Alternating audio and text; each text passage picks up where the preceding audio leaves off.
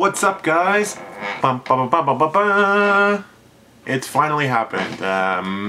Very generous help from the same subscriber who I keep mentioning, Peter. He lives over in the Netherlands, and he owns a web hosting company which he runs from kraima.nl, Kraima.nl. And he has very generously offered to host my website at a very reduced rate. Basically, he's being extremely generous.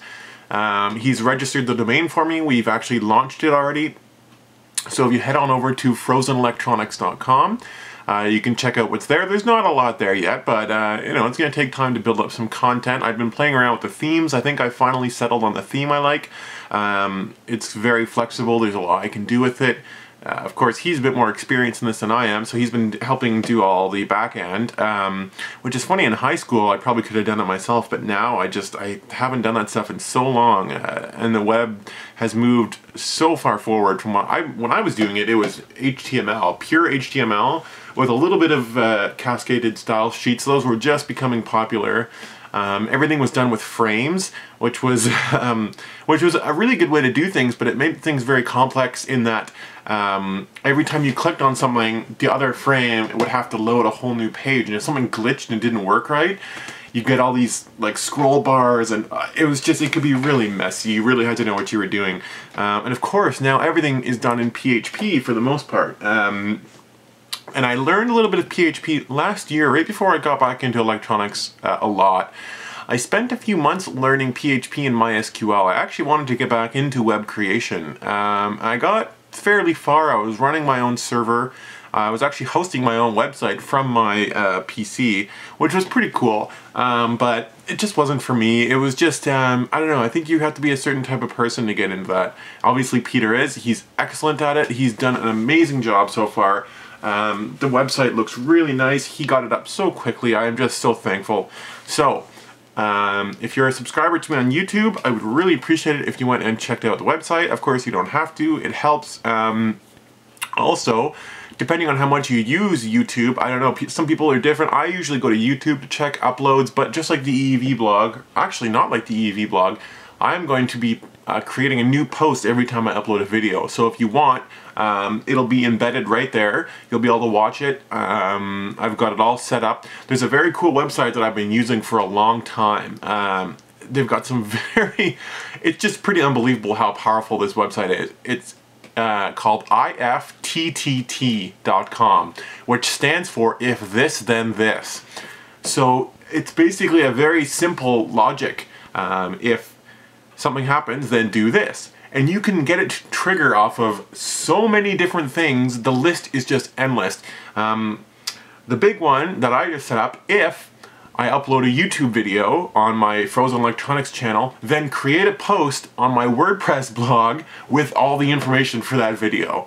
Completely automated. This really cool website does it for you. I don't know if you can hear that. That's Peter messaging me. Very cool, and I just got that set up. You can do so many other things, like on New Year's, you can get it to tweet your followers.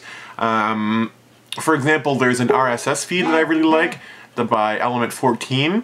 So every time something is added to that feed, it gets pushed into Pocket, which is a Read It Later app that I use on all my Android devices. Stuff like that. Like, you can trigger off of, I mean, I'm sure you watching, you've already got a couple things you can imagine what you can do with it, you know. Every time a blog you like posts, you can get it to text you on your phone. Like, every time the EEV blog uploads a video, for example, you could get a text to your phone, or you can get an email, or you can get it put into your pocket. I mean, the list is endless. Anyway, very cool, very easy to use.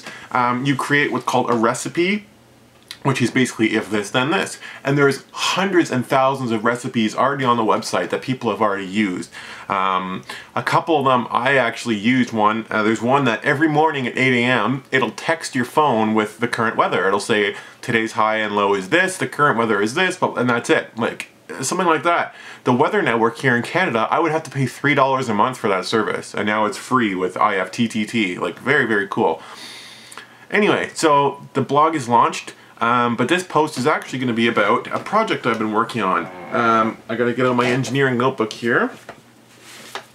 I highly recommend these notebooks from SparkFun. They're like 4 or 5 bucks, I think.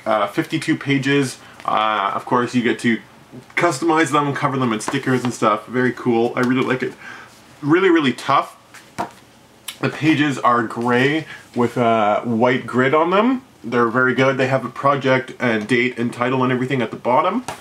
As you can see, you can, you draw schematics. So what I've been working on is on this page here. It's a battery charger using a chip from TI called the BQ2057. So this is a lithium-ion integrated circuit that'll automatically charge batteries. And there's 4 different versions of this chip, depending on the nominal voltage of your battery. So 4.1 or 4.2 for a single cell, or 8.2 or 8.4 for a double cell. Mine is actually the 8.4, so the highest rated voltage that they make. And you set it up, I better get a pointer. You actually have to really read the data sheet. The mistake I made was not reading the data sheet fully, and I got really confused. This resistor right here, our sense, the drop across that is read by the sense pin on the chip. And that's how it knows how much current it's letting through. And based on that, it'll either open or close this P-channel MOSFET, as far as I can tell. Now, down below here, what I have up here, this is the circuit in the data sheet. I just copied it in for reference. Down here is actually the circuit you can use that automatically compensates for the internal resistance of the battery, that sort of thing, which is really cool. So it'll automatically compensate the charging speed based on that. Now, you have to calculate these 2 resistors, RComp1 and RComp2, and there's quite a bit of math involved with that. As you can see, I've scratched a bunch of things out and redid it. I had to actually find the data sheet for my battery, figure out what the average internal resistance of the battery was. I actually did the math wrong because I did it for a single cell, forgetting that the 2 cells are in series, so of course it'll double the resistance. So I had to recalculate it with that. Very easy calculations. Once you actually, I mean, the data sheet is a bit long, but it's not really that complex. It looks much more complex than it is. So if you just read through the data sheet, it's actually very easy to read through it and understand all the calculations you have to make and put it all together.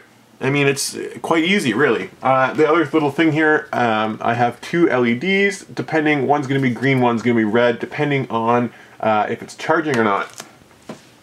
So again, the name of that chip is the BQ2057. So now I'm going to point you down at my breadboard here. So you can see I have it set up already. The chip is actually off board. I have a little SOIC breakout board that I'm using here. And so there's the chip there. And it's just broken out through these cables. I don't know how well that's going to work. I haven't actually completely finished this yet. The problem being that the drop resistor, the sense resistor, which is right here in front of this P-channel MOSFET, I need 0.2 ohms, and so I was trying to, I was using a few different, oh, that's weird, when I touched, maybe I'm just nuts. I thought I heard crackling in my speakers when I was touching that, but everything's turned off right now. Anyway, I was trying to use a couple of resistors in parallel, but of course I was trying to do the math and I just don't have quite the right values. I am just going to end up having to buy something. Oh, you're way off center there. That's a little bit better. So anyway, there's the battery. These are sold at Active Surplus in Toronto. They have the protection board built in, 8.2 volts. Actually, they're 7.4 volts, 7.4 volt nominal. You can split them apart. This might be kind of hard for you to see. All the information is in there. They're 3.7 volt, 820 milliamp hour.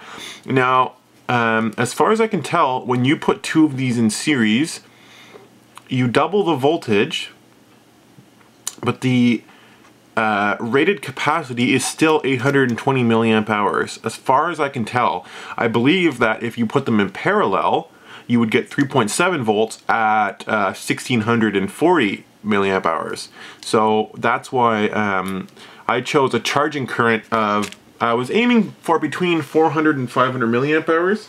That goes into a lot of the math you do at this point here. You have to decide, I ended up choosing 500 milliamps, the internal resistance, and then there's a bunch of values.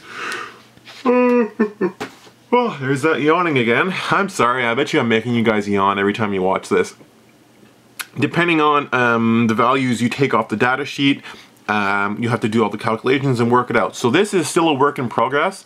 Once it's done, I'll show you guys the complete version, and it should be pretty cool to see how it works. I'm hoping I can charge this battery up to full, because there's a few different projects I want to use it for.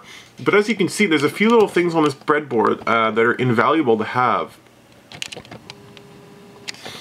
Big one is these screw terminals. I cannot stress enough how handy it is to have these screw terminals around. They're almost always standard spacing, so you can just plug them right into a breadboard. Makes it so much easier for stuff like this where you have bare wires. Another thing that's handy to have, of course, is I have a whole drawer full of MOSFETs, transistors, and regulators. And in this case, there's actually a whole section in the data sheet on how to pick the correct transistor for this circuit. And the one I had on hand,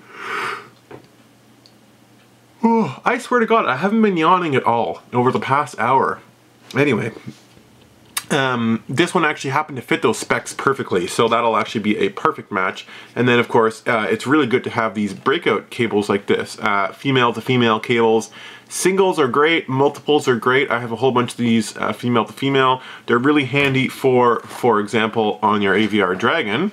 Let me zoom out a little bit. You can actually permanently wire in the chip. So you put a chip into your ZIF socket here, and then these pins here are directly connected to the pins of the ZIF socket. So you connect up everything you want.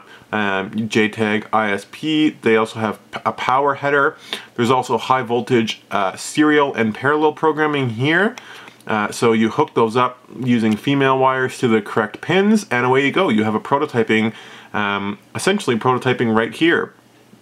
If you have a big 40-pin dip, like an Atmega 644 or something, you hook up your JTAG and your power and everything, then you can use cables like this to break it out to a breadboard. I know that yes, you could just put the chip directly into the breadboard and bring cables back over here. I actually find I sometimes have problems with that, so I've been using the ZIF socket almost exclusively. Something else I mentioned in another video that I haven't uploaded yet, we're going to be looking at relays. This is a 24-volt DC relay. They're very cool. I don't know why I love relays so much. I'm going to quickly fire this up just to show you.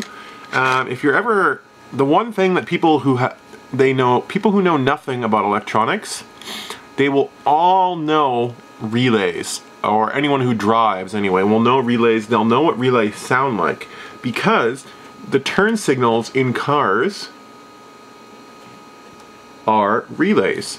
Listen.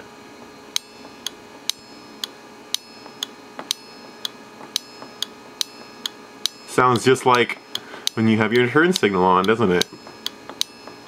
As you can see, a little actuator in there. Let's let the macro zoom come on. There we go.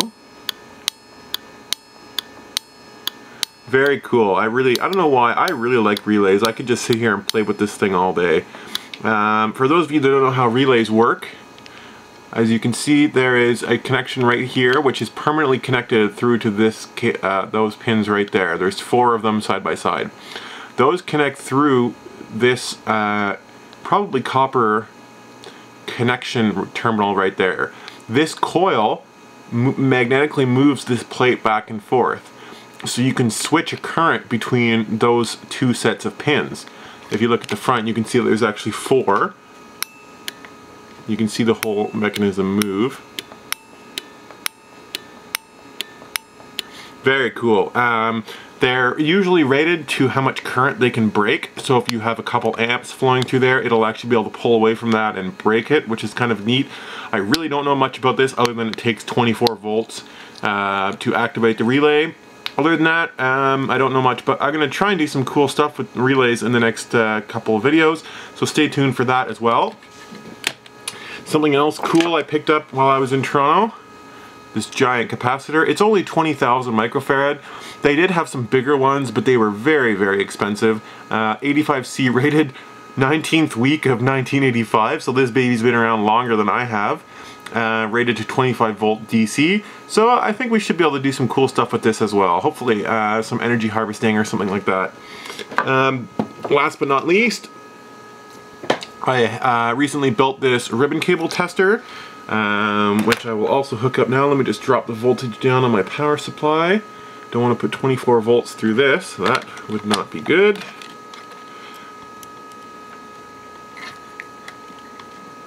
I guess I should lower this down for you guys a little bit. There, you fire it up, and all the lights come on. If your ribbon cable has no breaks or any mistakes in it. I just made this ribbon cable the other day, and I was thinking about one time I made a ribbon cable and it didn't work properly, and I kept thinking that it was something else in the circuit, and I finally narrowed it down to I had improperly attached the connector. Now you can see as I wiggle this back and forth, you can see which pins are making contact, and then you get different patterns of lights. Kind of cool. You can sort of see the pattern I wired it up in. Very simple circuit to make. On the back, just a few connections.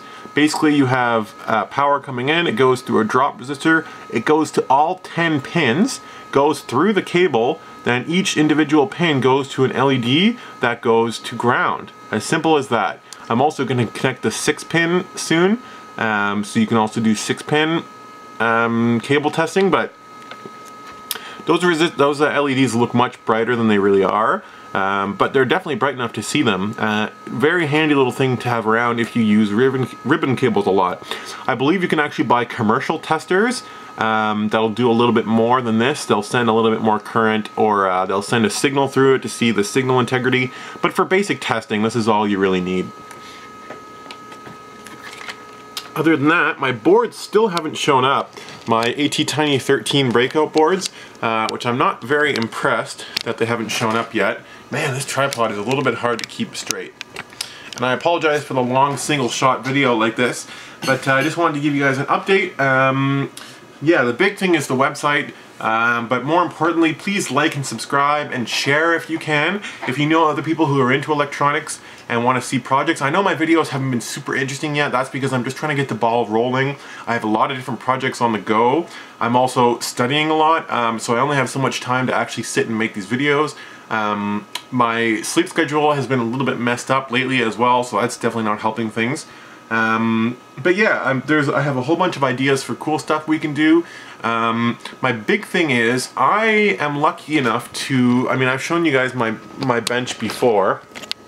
I'm lucky enough to have tons of stuff just lying around. But even with all the stuff that I have lying around, there are so many projects online that I don't have the right stuff for. It's amazing how many projects I go through, and I just don't have enough stuff. So my goal is to create projects that you guys can do, that you can either get the chips for free by sampling them from the manufacturer, or ideally stuff that you will actually have lying around. Very basic resistors, transistors, caps. There's a lot of cool stuff you can do with basic stuff. If you look at talkingelectronics.com, there's tons and tons of good examples on there. And yeah, I highly recommend checking out Talking Electronics, frozenelectronics.com, kraima.nl,